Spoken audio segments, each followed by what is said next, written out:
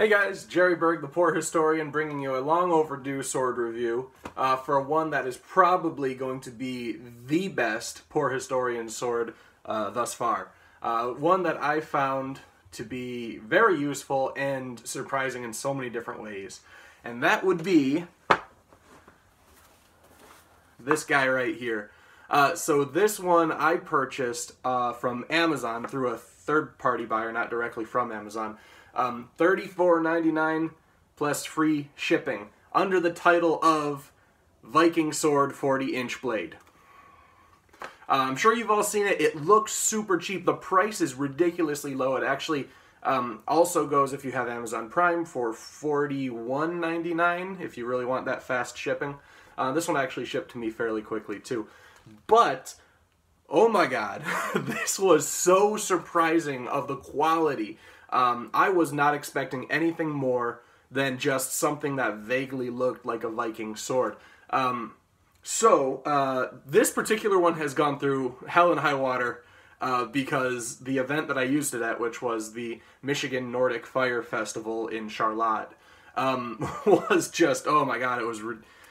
The weather in Michigan was not very compatible for that weekend. But rest assured, when I got it, it looked beautiful. My first impression, so when I first pulled it out of the box and it showed up, I picked it up. Look at this.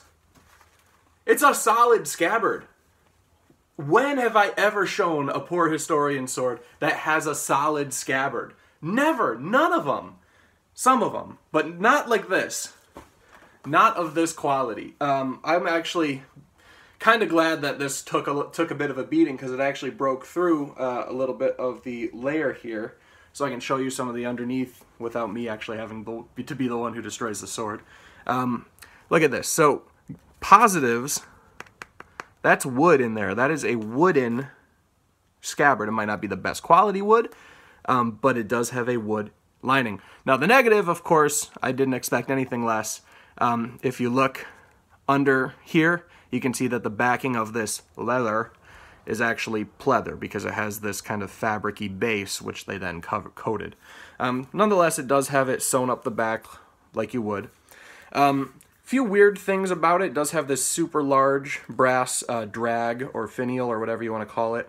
I actually bent it out of shape. I promise you, it was very solid, and then I lodged it under my car seat and tried picking it up, and it just bent.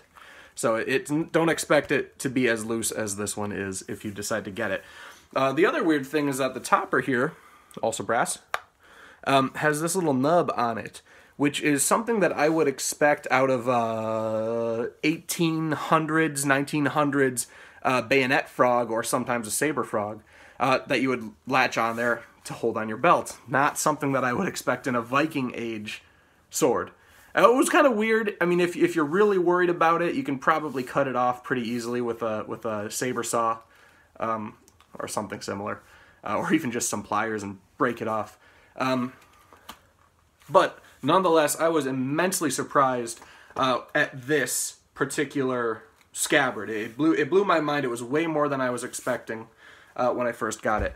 Now, onto the sword itself. So, first things that I always point out with these swords: does it come sharp? Does it come dull?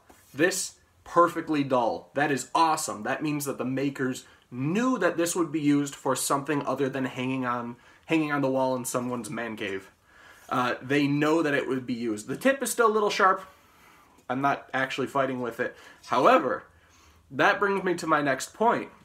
When I did a lot of research on this particular sword before I got it, apparently someone in the active authentic Viking reenactment community purchased one of these for lack of a more commonly used term, defarbing. Reenactors might be familiar with that, but the idea is taking something that is kind of authentic and making it much more historically accurate. Defarbing. So what he said was, when he went to cut this sword down to a smaller, more usable size, when he tried to cut it, it created sparks.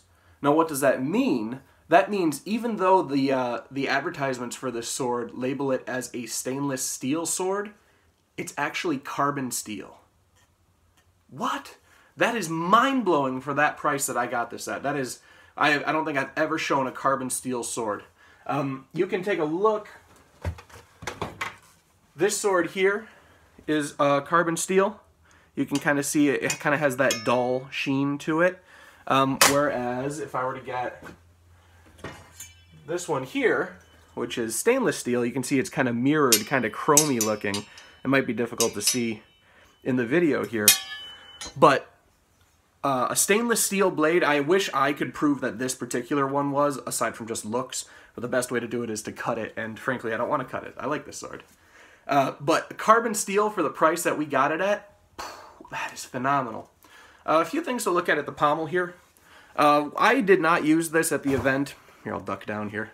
I did not use this at the event for combat.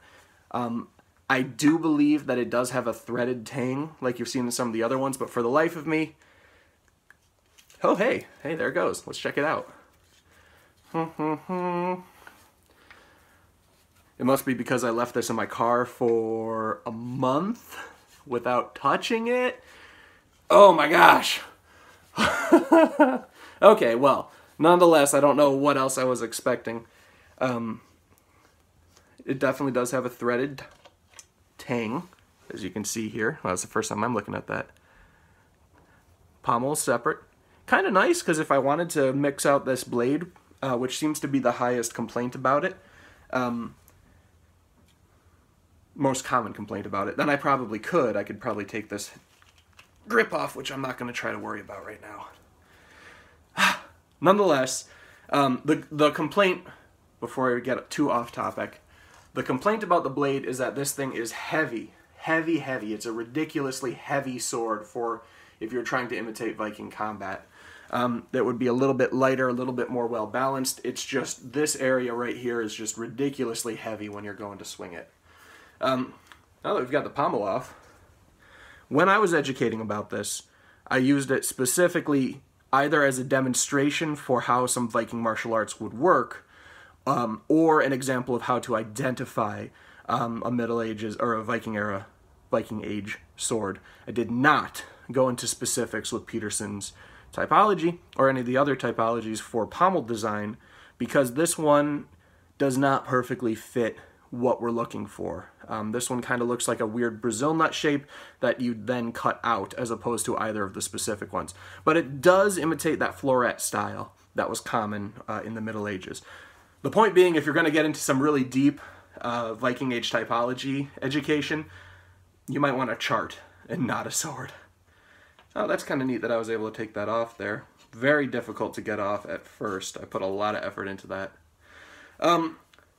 So, normally I say don't use any of these poor historian swords for HEMA.